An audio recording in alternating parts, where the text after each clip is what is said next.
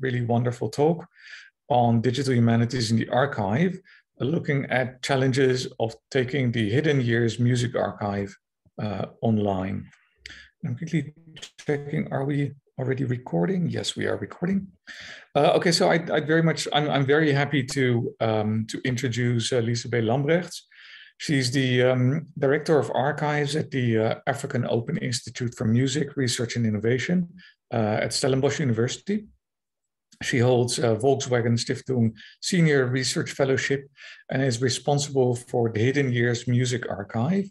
And that's one of the biggest popular music archives in South Africa.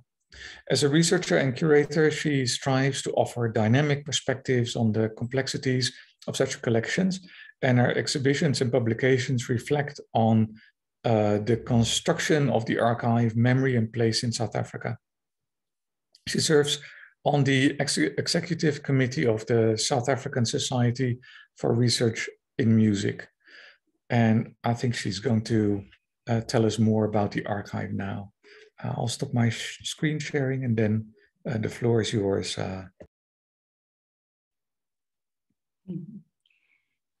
Thank you for that introduction and the opportunity to speak to all of you today and to share my work on the Hidden Years Music Archive. So, as Menno mentioned, I work as the Director of Archives at Africa Open, and I also work as an academic. And my history with the archive and working as an archive practitioner really started right after I graduated with my PhD in 2012, when I was offered the opportunity to bring the Hidden Years to Stellenbosch University to sort and preserve this archive and also to do research the collection.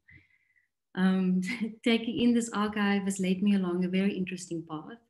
And while I trained as an audiovisual archivist, my academic work also turned towards my practice as an archivist. And this has grown to a point where I really struggle today to see my work as an archivist or as an academic without the other aspect of it. So as an archivist, I really work as an academic, and as an academic, I actually also still work as an archivist. I hope to, through my talk, to actually explain that a bit more to you today. So my responsibilities has since expanded from taking on the Hidden Years collection, and I now also manage all the other archive projects and aspects at Africa Open.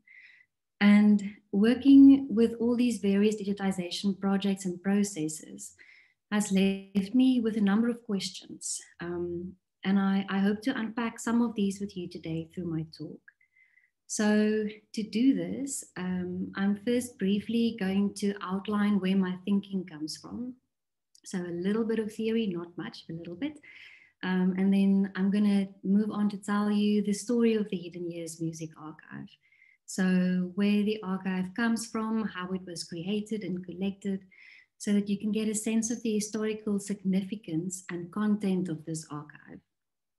And then I'll move on to discuss one particular digitization project in 2016, during which the bulk of the documents and the photographs of this collection was digitized. And we are now in the process of making this material available online. And through that making available, we are asking a number of questions. And I hope that you, as a group of digital humanities and digital scholars, will also be able to actually advise us and help us think through some of these challenges that we have. So without further ado, I would like us to think of a frame for my talk today, to help us to think critically about what happens when we create an archive. So be it a digital or a physical archive, what happens when we digitize physical material and we curate it online. So if we think of an archive as a specific place housing material, be it digital or physical, we think of an institution primarily concerned with preserving and collecting. So in order to fulfill these functions, an archive generates inventories, catalogs, classifications, descriptions, and so on and so on. Now, these archival systems are conceived for specific purposes. and created within particular contexts and times in order to serve the information needs of those who establish and maintain them. So through all of these processes, individuals like myself or like David Marks who collected the archive, institutional spaces and context are all involved in the process of archive making. And this is an intricate web that emerges, which is continuously working towards creating the archive. So the archive is never a fixed or set thing. It's always in the process of becoming. And we can also think about these knowledges, practices, and technologies that form the core of archival practice as not neutral. And this, of course, includes digitization. So Antoinette Burton wrote very beautifully that archives do not simply arrive or emerge fully formed, nor are they innocent of struggles for power in either their creation or their interpretive applications. All archives come into being as a result of specific political, cultural, and socio-economic pressures. Now, these pressures are mediated by archivists and archival processes, such as the people who created the archive, the systems conceived in place to turn objects into archival material worthy to be kept in a public space, while other documents are discarded and in theory forgotten. So understanding these processes, how archives are formed, instituted, and maintained, are important for curators, for scholars, and archival users, because the material available for them to use is not neutral and innocent, but part of the ideological processes of determining what is remembered, what is forgotten, and what is available for the writing of history. Now, I'm sure that most of you would have heard these ideas before. These are not new. And in some aspects, I suppose we are all a little bit fed up with hearing these things about the archive, about power, about politics, how the archives are created.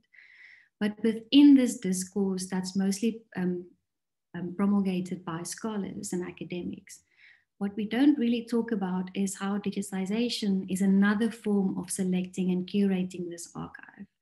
We tend to somehow think that when we find material online, that is what is available from the archive. But what we don't think about is that the archive was selected, physical, if we take that, it was created. And then there was another process of curation and selection that took place. And then quite possibly another one in making that material available online. So that's what I want us to actually think about when we get to the end of this talk. But before I get into more detail about that, let me tell you about the actual archive, about where it comes from and how it was created. So I just want to share my screen with you because I selected a number of very beautiful images from the archive. Okay. So I just want to make sure, because now I can't see anything. Can you see my screen and the presentation? I can't yet, but that might be my personal setting. I think I did something wrong. There we go. I need to share my screen share. One would think that after having done this for a long time, I would want to do this. Okay, Yep, so now I can see it. There we go. All right, so everybody can see. Okay. All right, so let me just get my notes in order. So the Hidden Years Music Archive was collected by this man that you see on screen, by David Marks. And he had a famous slogan that if it murmured or moved, we recorded it. So through his practices, he collected a unique archive that documents alternative popular music and the counterculture in South Africa from 1967 to 2005. The collection is estimated at roughly 10 tons of material.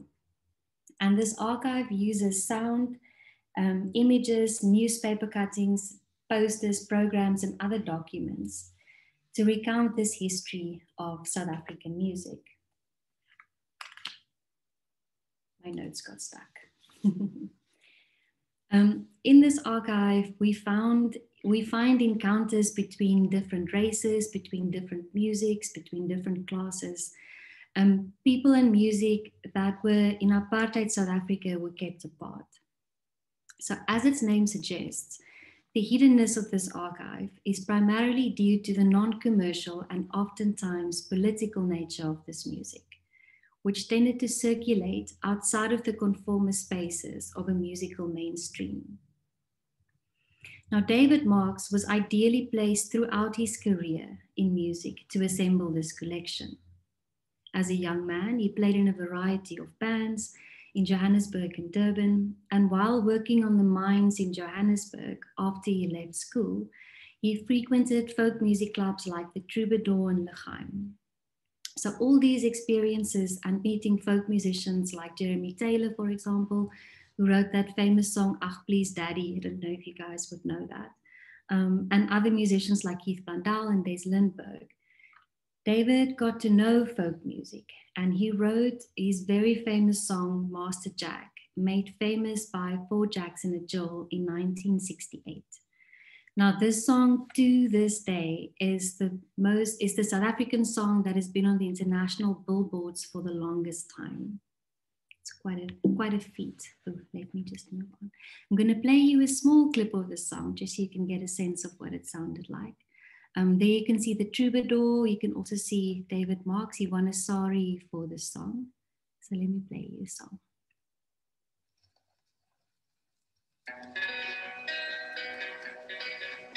It's a strange, strange world we live in, Master Jack. You taught me all I know and I never looked back. It's a very strange world and I thank you, Master Jack. You took a colored ribbon from out of the sky and taught me how. Ooh, sorry, that was quite rapid. Ooh.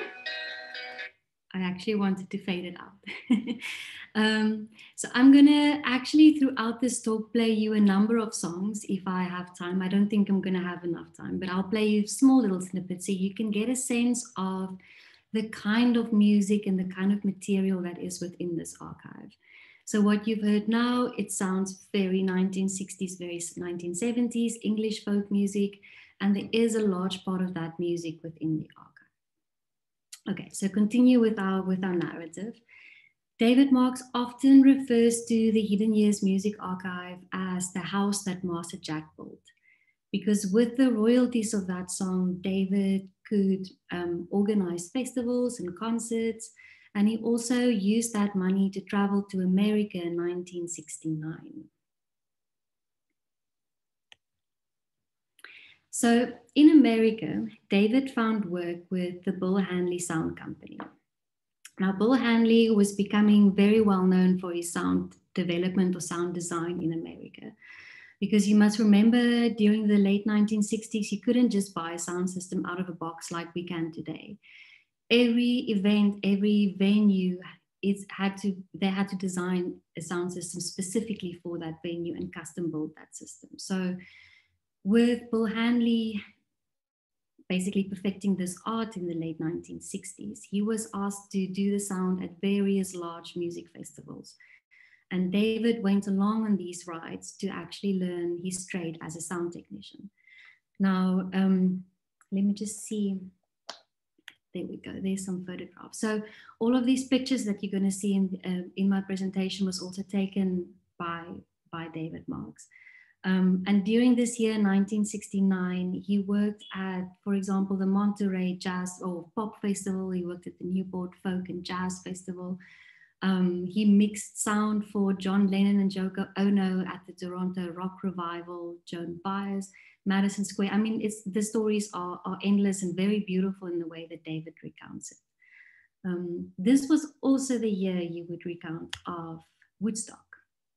So David was one of 2 South Africans that we know of that was at the most famous Woodstock Music Festival. And David was, you can see him here sitting on one of the sound piers at the Woodstock Music Festival. He was tasked by Bill Handley. I think they took shifts to do this, but this was one of his shifts where they had to keep people off these sound towers because they were scared that it was going to fall over onto people's heads. So at this festival, David, because of his vantage points on these sound towers and also with the sound desk, which was very high up, I don't think I have a picture of that. David could take very beautiful photographs. So here you can see Santana and Jimi Hendrix.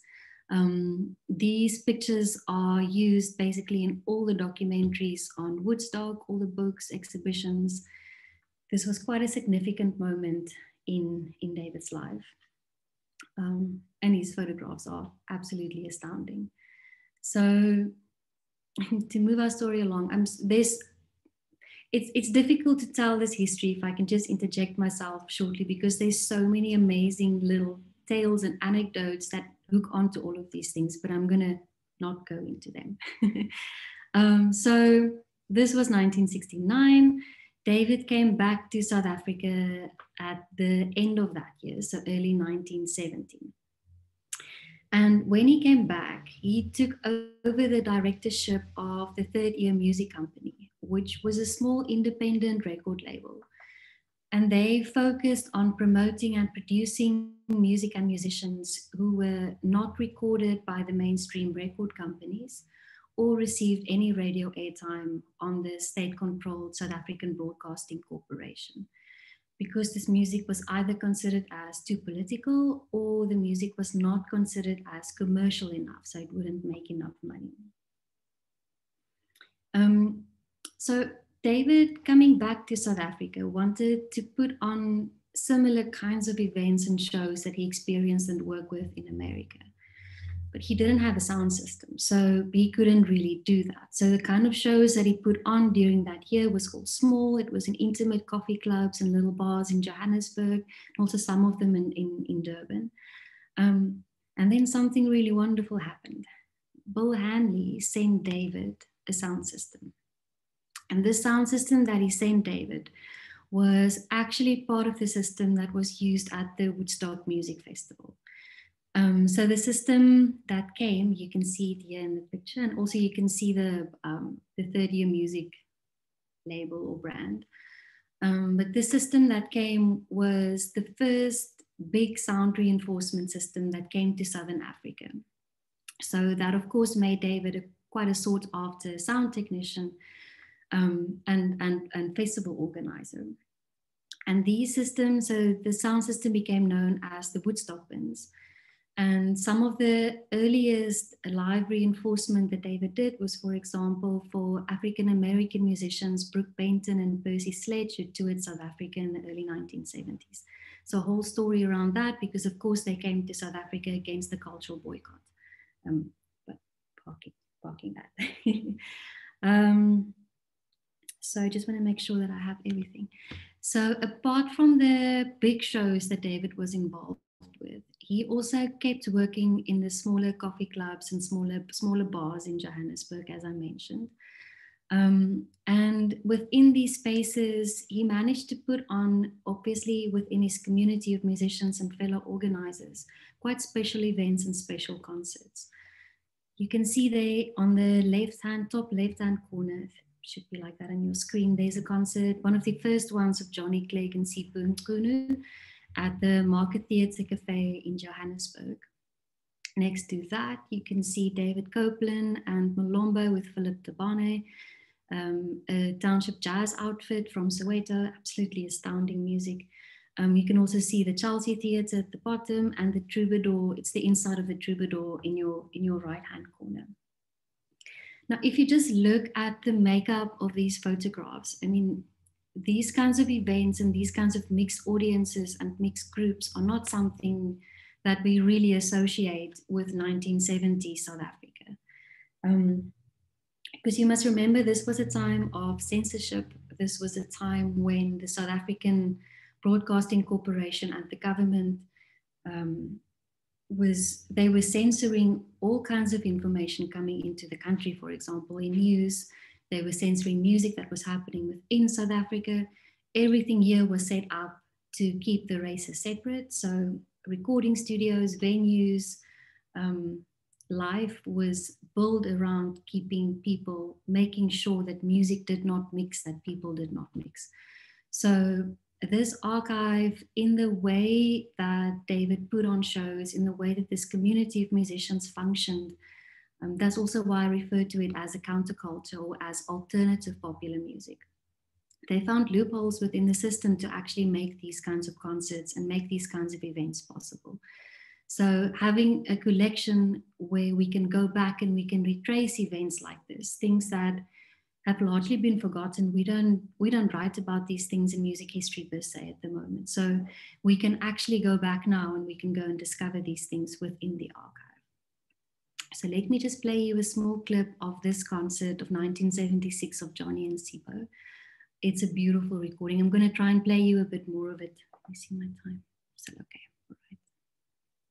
Okay, this is a live recording in this venue.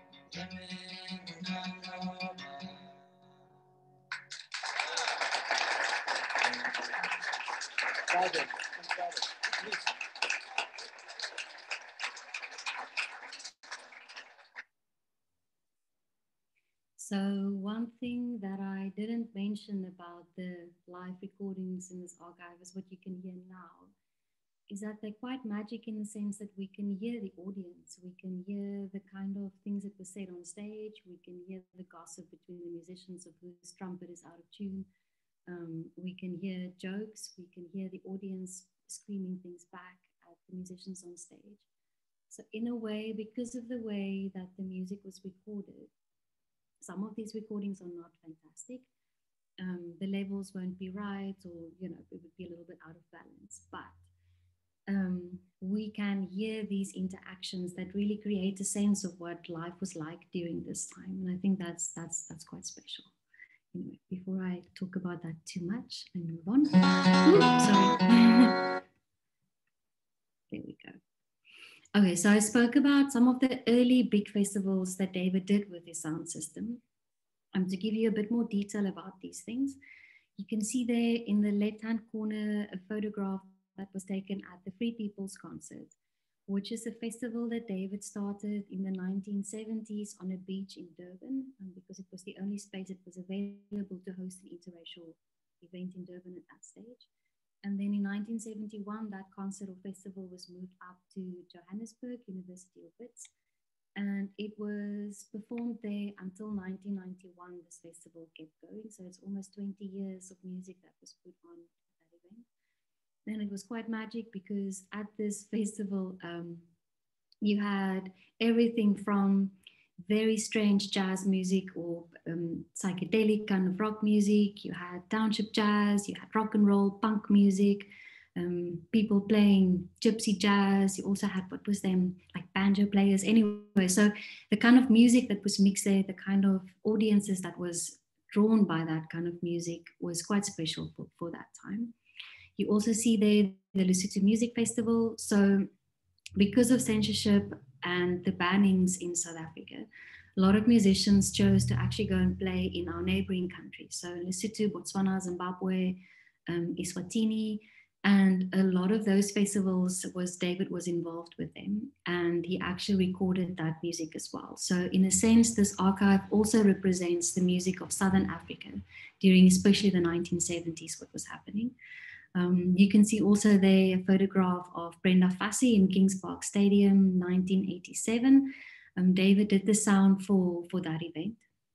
There's a beautiful story around what actually happened at that concert because, of course, 1987, states of emergency, things in South Africa was quite rough at that point. So, and that was also seen in the music of that time, in the way that audiences reacted.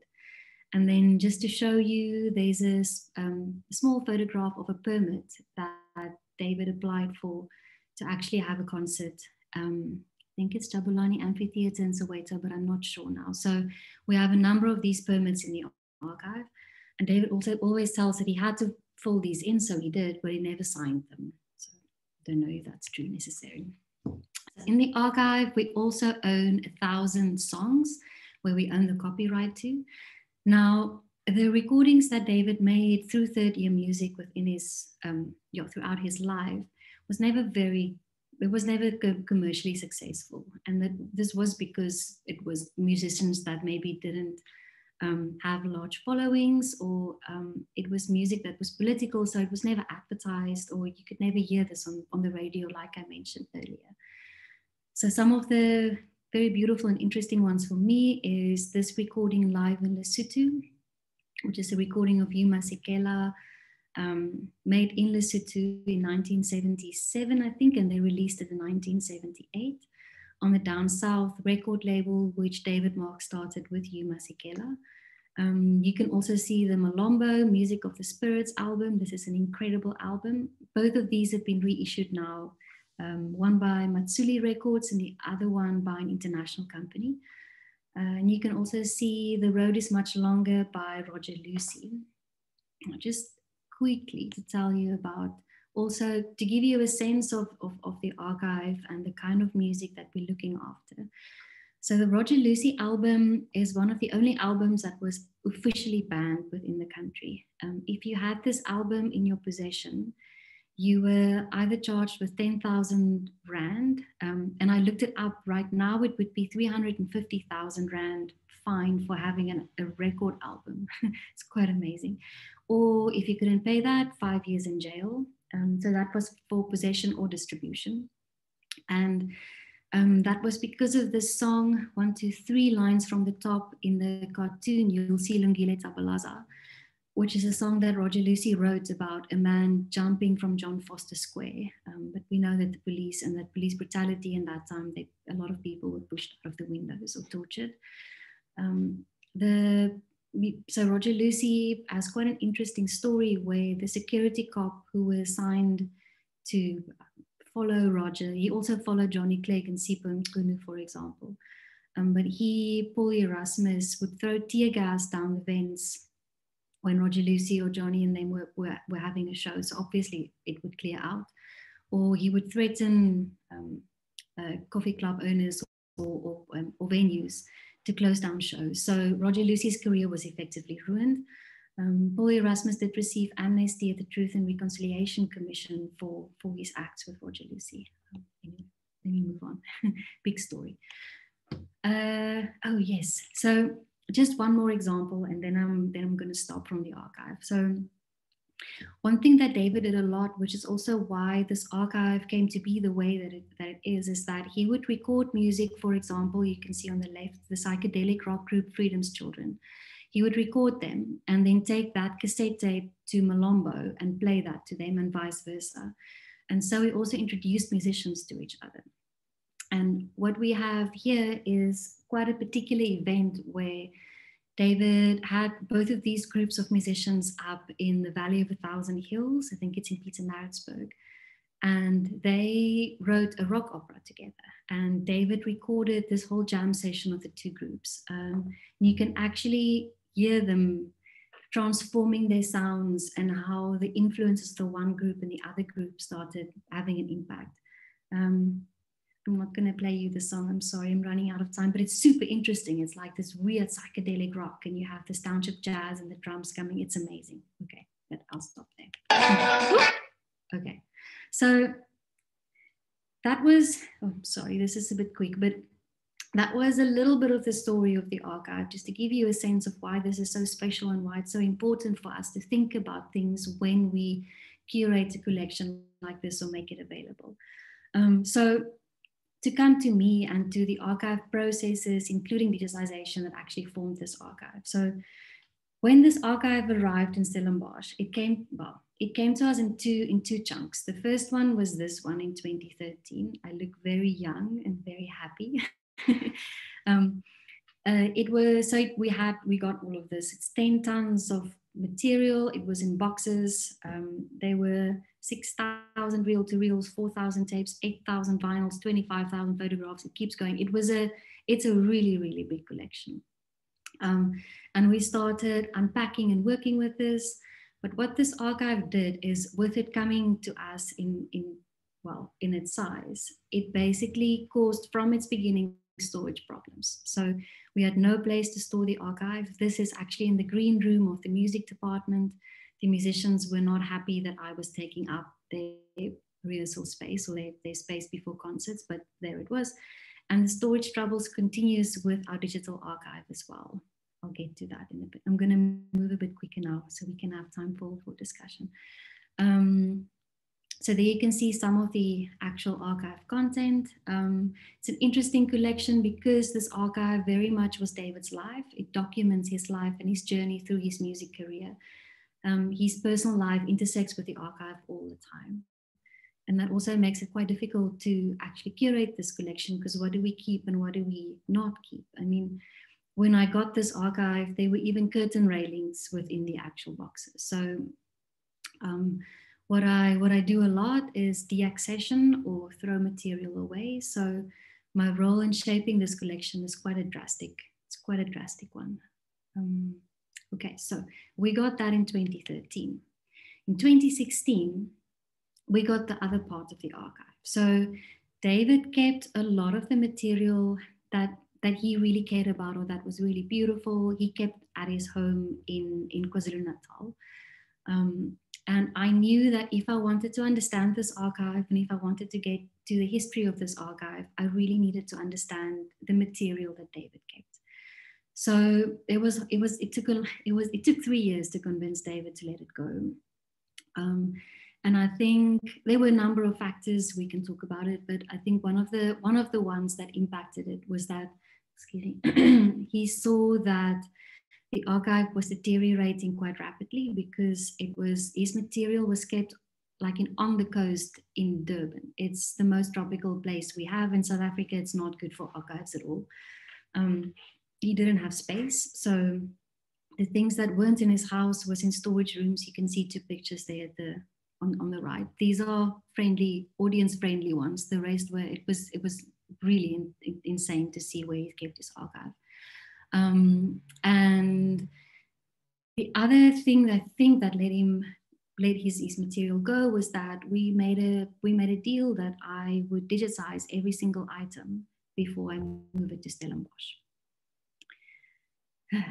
Did I know? So I relocated to KZN for 7 months. You can see there some of the damage of the material. You can see the mold growing. I saw mold that I've never seen before in my life. A lot of water damage. You can see there in the middle picture of the negatives. That picture of stack of photographs in the middle top was literally glued together because of moisture, so we couldn't remove them. So we really had to actually move this archive away from the South Coast. So I relocated, and you can see here's our digitization setup. So I trained 3 local guys to help me, 3 local students, and the whole community became involved as well. David helped, his wife helped, a lot of people around here who cares a lot for David and the archive became involved in helping us to do the digitization. That was, of course, a challenge on its own, but I think it also showed how archive work can really bring communities together, how it can also fulfill a different function than just being a research project.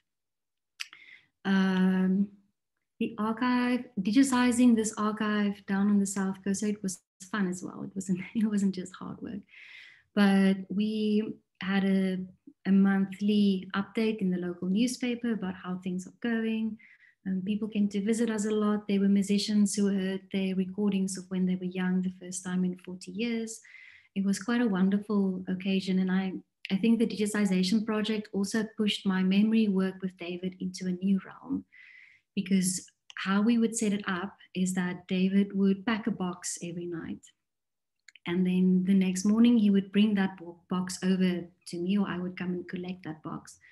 And in that process of walking from his house to the digitization space, he would recount the stories of the material that is actually in that box. And I think within those moments, really beautiful reflections on letting go, on memory, on growing older, and also on the kind of events that he was involved with were shared. And that's all now part of how we understand the archive and the archive record that we have to work with.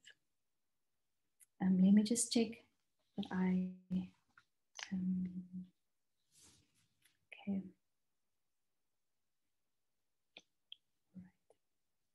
So let me I'm going to stop sharing my screen.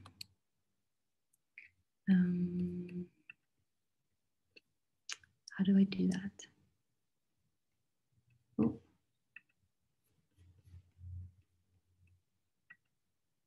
Nope. I don't know how to do that. Okay, anyway. I'm going to leave it like that, sorry, because we're running out of time. So I'm just going to leave it as it is.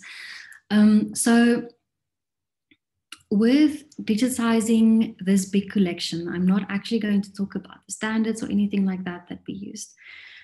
But what I would like to share with you, one day I really do want to actually make it big.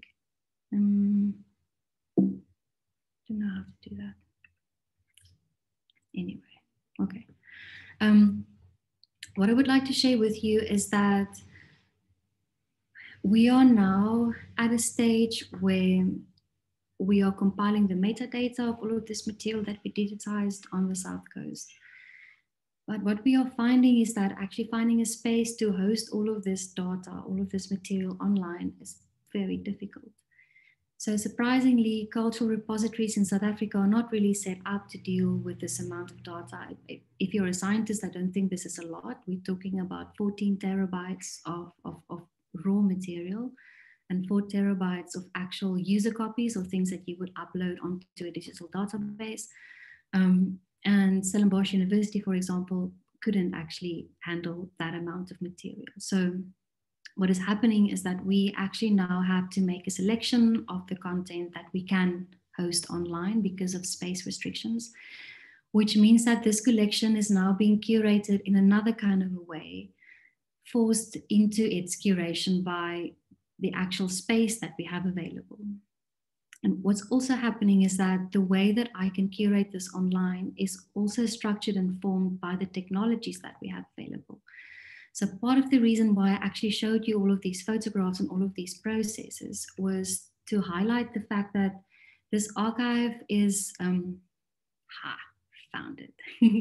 This archive is actually quite unique in its organization. It's quite unique in the way that it was formed, in the way that David built it up throughout his life. There's various forms of decay in the archive. There's various networks that play into this archive. And these are all things that we have the possibility online or using the internet to actually show to users. So we can build systems where these networks and these intricacies and interactions between things become visible.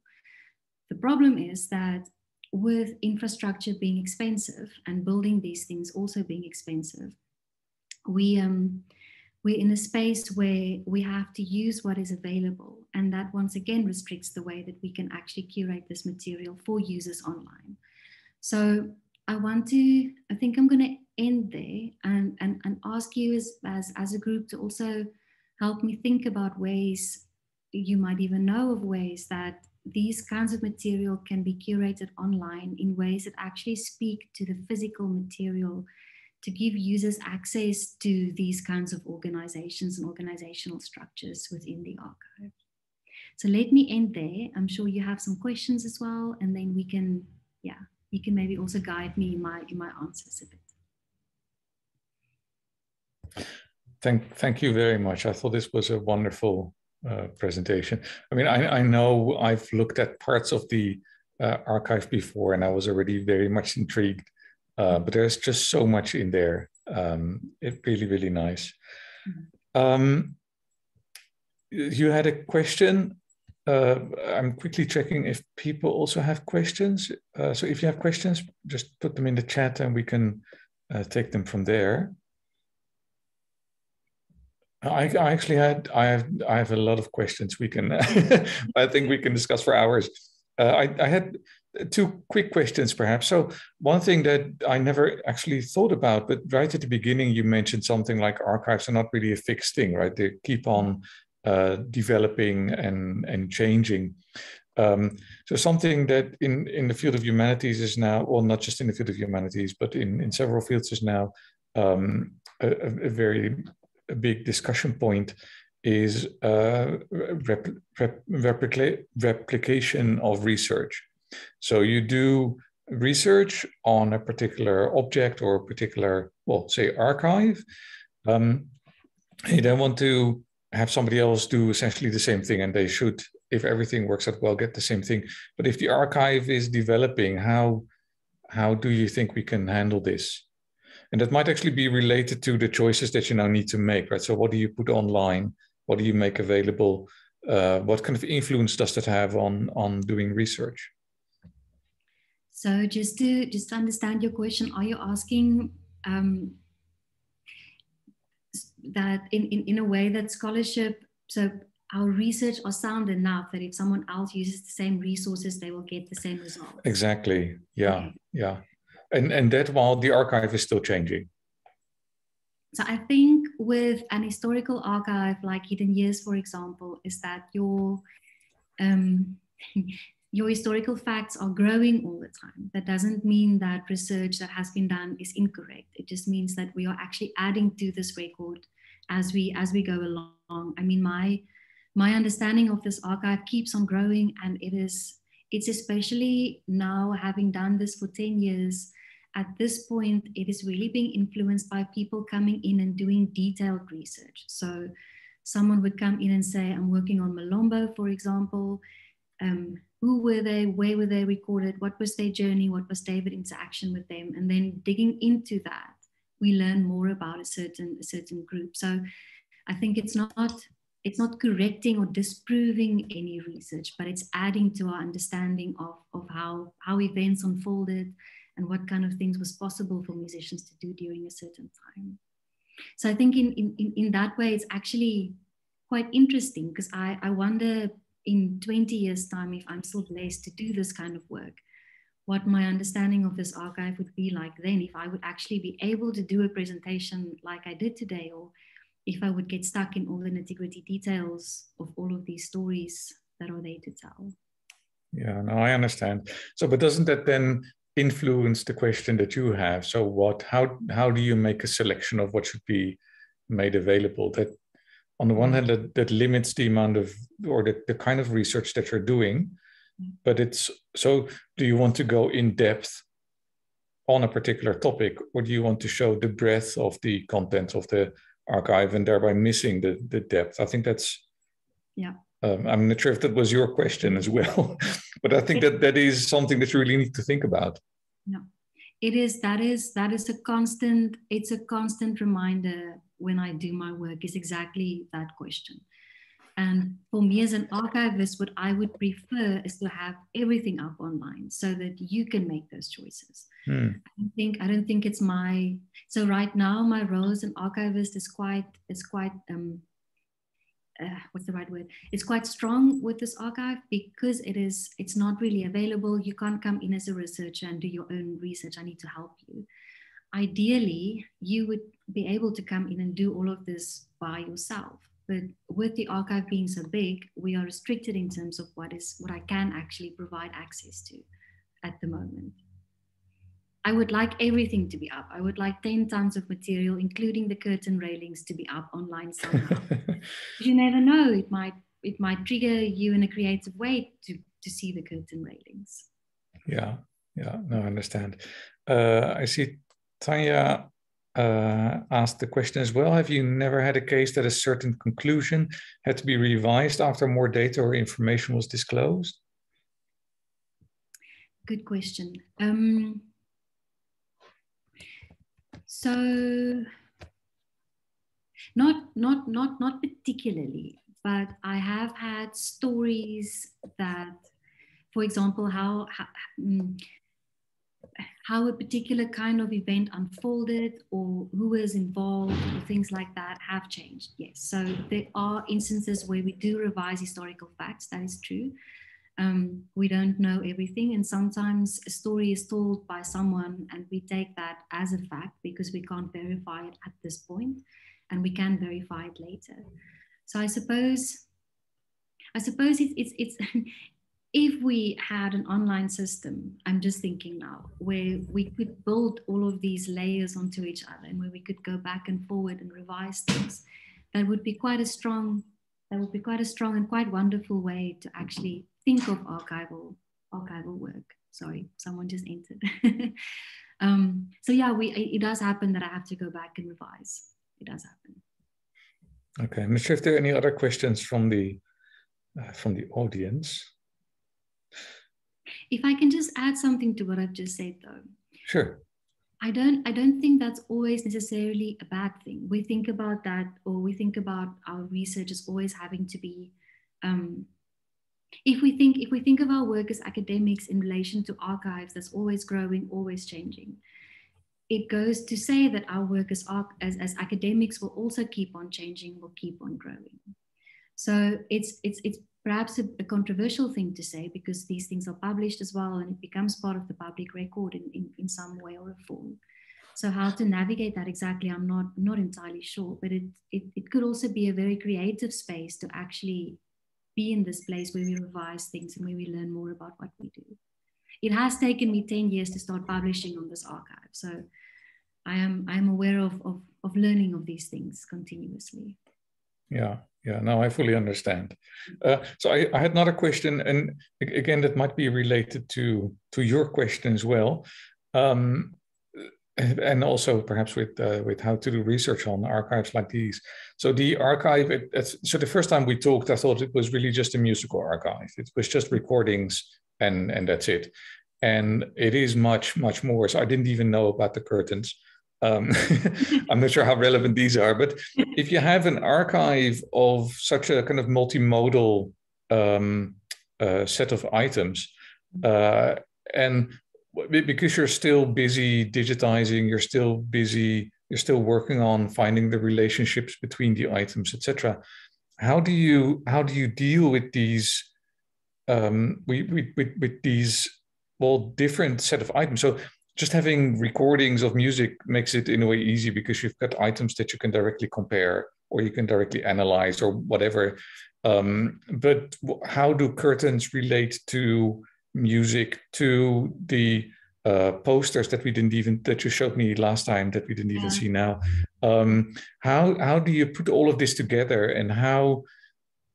So is that one of the ways how you select items now? Is it so if you need to make a choice of what can be available, and I think I'm now asking a lot of questions at the same time. But if you need to make a choice of the items that you make available, and you also need to show the networks that are in that archive, how do you do that? How do you relate these items to each other?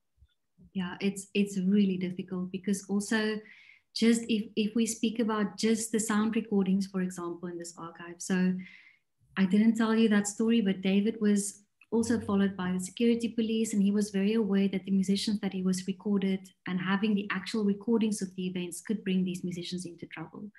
So at one point he mislabeled things. So there would be a tape marked ABBA, but actually it would have Roger Lucy recordings in, or it would have Sipo and Johnny. So even just within the actual sound recordings, it is very difficult to relate things to each other, because we have to listen to 10,000 tapes to actually get a sense of what is exactly there. So my answer to you is that we play, that there's no set scientific way to do this.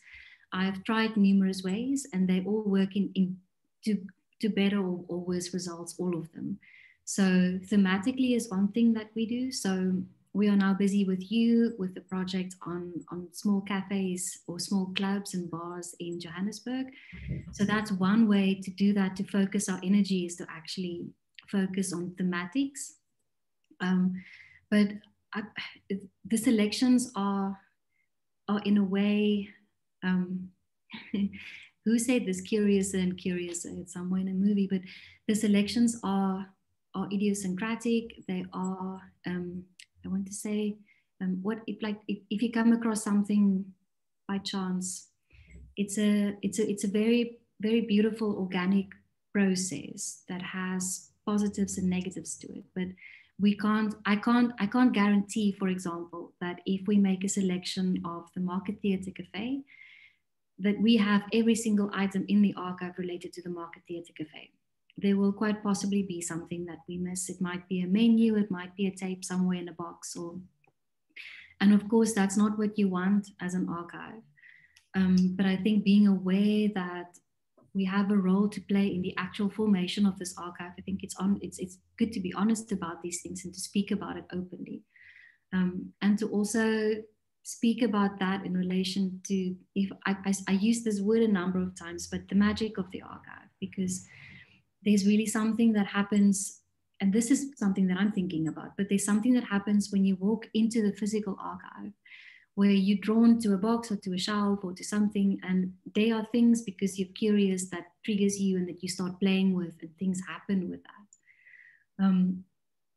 The same thing should be able to happen in an online system, where you are digitally walking into a space or moving into a system where you can start playing and start seeing things. And I had to learn just one more thing, but I had to learn, it took me 10 years to learn this, that I will never have a conclusive idea of this archive. And it took a very long time to learn that, because the thing is also, David's memories and David's stories keeps a lot of these elements together. And I cannot tap everything in his brain. I cannot record all of his stories or all of his things. I used to honestly have my recorder on 24/7 when I went to visit him. It would just be playing all the time. So I have hours and hours and hours and hours of discussions, which is, once again, a superfluous archive. It's too much. We can't actually engage with it. You can, but you can't, not with all of it. So we're always going to miss things in any archive, actually. I'm just aware of what we miss in this one. Yeah. So Tanya actually just made a comment, and I think that's essentially the same thing you said. So she says, I don't think any archive is ever complete, so why strive for it? I know it would be ideal, but you also have to be pragmatic.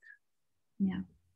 I mean, honestly, I suppose with this archive, because it is, initially I thought it's one person, one journey, that there would be a way to actually have a conclusive story. But one person, especially a person like David, is linked to so many things, so many people, so many institutions and places and things. It's totally impossible.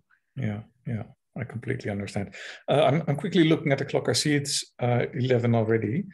So I very much liked this presentation. You know, in the meetings that we've had before, I'm very interested in the archive as well. I really love this. But your presentation was very, very interesting. It gives a nice insight, a view of the things that you're doing. So thank you very much for that. I know that we can continue to talk for hours, but I think it's about time to stop. People have other appointments. Yeah, so let's stop here unless there are any more comments. Very interesting. I see here in the chat. So thank you very much again for the presentation, and I'm sure that we'll hear more about the archive.